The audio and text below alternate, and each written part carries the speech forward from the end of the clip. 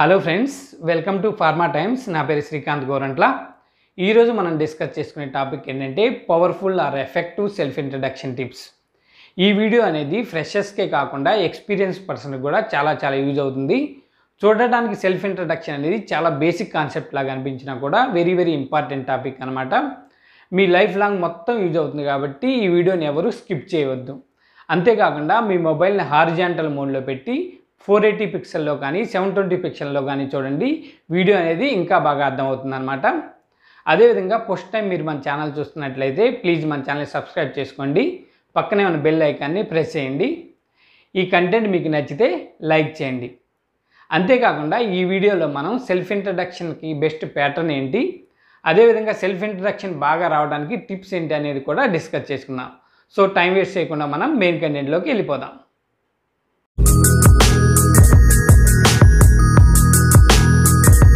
So as per my knowledge ఈ 5 factors అనేవి మీ interview రిజల్ట్ని ఎక్కువగా ఎఫెక్ట్ చేస్తాయండి. నెంబర్ 1 అంటే డ్రెస్ సెన్స్ అండి.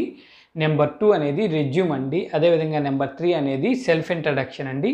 అదేవిధంగా నెంబర్ 4 అనేది సబ్జెక్టివ్ నాలెడ్జ్. మీరు ఏ ఇంటర్వ్యూకి అయితే వెళ్తున్నారో దాని యొక్క కోర్ నాలెడ్జ్ అనమాట. అదేవిధంగా ప్రజెంటేషన్ స్కిల్స్, మీకున్న సబ్జెక్టివ్ నాలెడ్జ్ని మీరు ఏ విధంగా ప్రజెంటేషన్ చేస్తున్నారని 5 ఫ్యాక్టర్స్ మీ ఇంటర్వ్యూ రిజల్ట్ని ఎక్కువగా ఇన్ఫ్లుయెన్స్ చేస్తాయి అన్నమాట. ఈరోజు ఇందులో మనం మాట్లాడుకునే టాపిక్ ఏంటంటే సెల్ఫ్ ఇంట్రడక్షన్. ఈ సెల్ఫ్ ఇంట్రడక్షన్ చెప్పడానికి బెటర్ ప్యాటర్న్ ఏంటి, అదేవిధంగా సెల్ఫ్ ఇంట్రడక్షన్ బాగా రావడానికి టిప్స్ ఏంటి అనే విషయాన్ని ఈరోజు మనం ఈ వీడియోలో తెలుసుకుందాం. Powerful and effective self introduction చెప్పడానికి 2 గోల్డెన్ రూల్స్ ఉన్నాయండి. నెంబర్ 1 వచ్చేసి బీ కాన్ఫిడెంట్ అండి. కాన్ఫిడెంట్గా ఉండాలండి, భయపడాల్సిన అవసరం లేదండి. కాన్ఫిడెంట్ ఎప్పుడు వస్తుందంటే మీకు వెల్ ప్రిపేర్డ్గా ఉన్నప్పుడు కాన్ఫిడెంట్ వస్తుంది. అంటే ఇంటర్వ్యూలో ఏ అయితే ప్రాబబుల్ క్వశ్చన్స్ అడుగుతారో వాటన్ని తరువుగా ప్రిపేర్ అవ్వడం వల్ల కాన్ఫిడెన్స్ వస్తుంది. అదేవిధంగా రెండో పాయింట్ ఏంటంటే మాక్ ఇంటర్వ్యూస్. మీ కొలీగ్స్ చేత కానీ, మీ సీనియర్స్ చేత కానీ, మీ క్లాస్మేట్స్ చేత కానీ మీరు మాక్ ఇంటర్వ్యూ చేయించుకోవడం వల్ల మీ కాన్ఫిడెన్స్ అనేది పెరుగుతుంది అనమాట. నెంబర్ 2 గోల్డెన్ రూల్ అండి. వెరీ ఇంపార్టెంట్ గోల్డెన్ రూల్ అనమాట. ఈ గోల్డెన్ రూల్ మీదే మీ ఇంటర్వ్యూ మొత్తం ఆధారపడి ఉంటుందండి. అదేంటంటే బీ కాన్వర్జేషనల్. ఇంటర్వ్యూ మొత్తం కాన్వర్జేషనల్ మోడ్లో సాగాలంటే మీరు మీ సెల్ఫ్ ఇంట్రడక్షన్ని కాన్వర్జేషనల్ మోడ్లో చెప్పాలి. అది ఎప్పుడు చెప్పగలరంటే మీరు ఈ సెల్ఫ్ ఇంట్రడక్షన్ని ఒక బుక్ మీద రాసుకొని డైలీ ప్రిపేర్ అయినప్పుడు మాత్రమే ఒక ఫ్లోలో కాన్వర్జేషనల్ మోడ్లో చెప్పగలుగుతారు.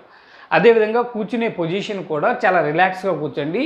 సో దట్ మీరు కంఫర్ట్గా ఉన్నారని ఎదురు వాళ్ళకి అర్థమైతే వాళ్ళు కంఫర్ట్ జోన్లో మిమ్మల్ని క్వశ్చన్స్ అడిగే అవకాశం ఉందన్నమాట.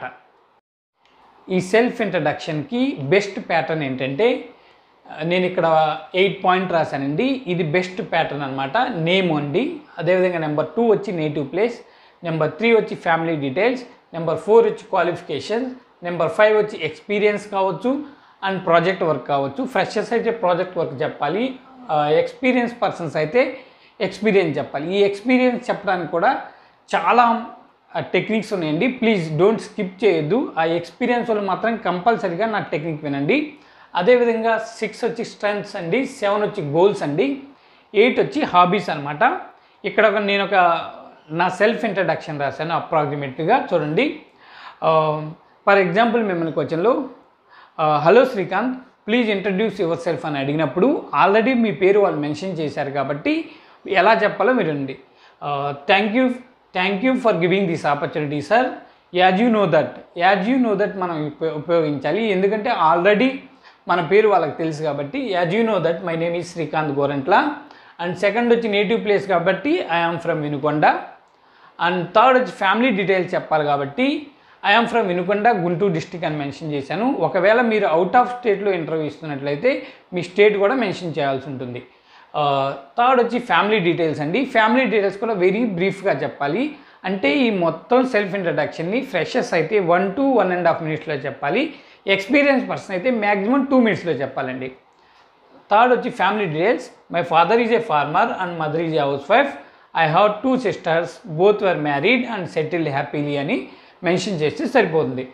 నెంబర్ 4 వచ్చి క్వాలిఫికేషన్ చెప్పాలండి. క్వాలిఫికేషన్ ఎలా చెప్పాలో కూడా చెప్తాను. I have completed my masters degree. M.Sc అని మెన్షన్ చేయలేదండి, పూర్తిగా మెన్షన్ చేయాలి. అదేవిధంగా మీరు B.Sc అయితే బ్యాచిలర్ ఆఫ్ సైన్స్ అని చెప్పాలి. అదే మాస్టర్ బ్యాచిలర్స్ డిగ్రీ అని కూడా మెన్షన్ చేయవచ్చు.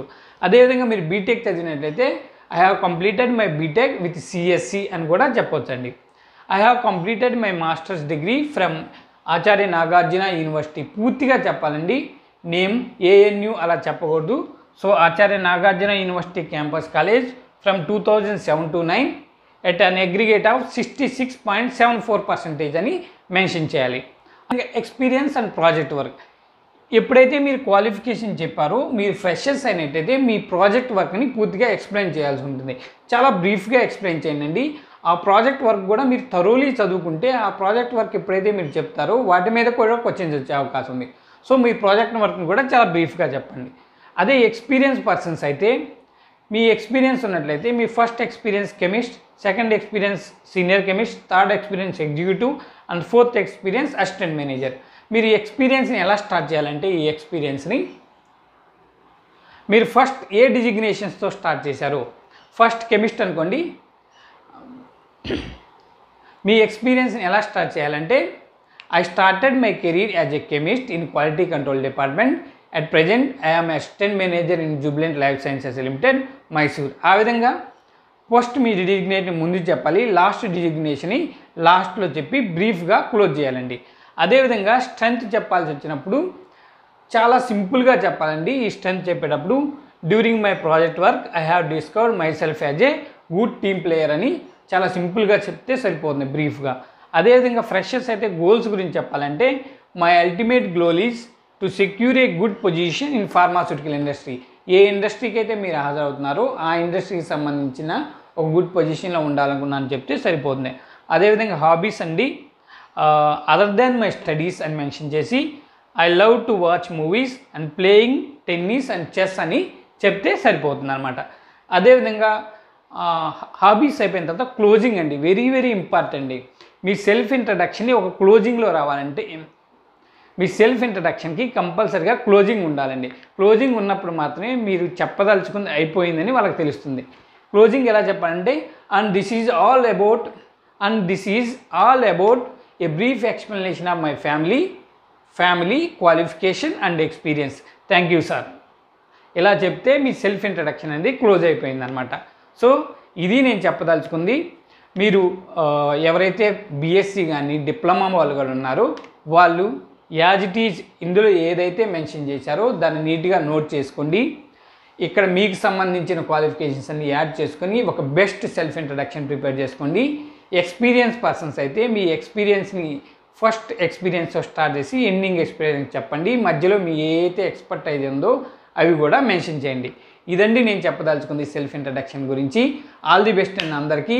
ఈ సెల్ఫ్ ఇంట్రడక్షన్ గురించి మీకు ఏమైనా డౌట్స్ ఉంటే కింద కామెంట్ బాక్స్లో కామెంట్ చేయండి.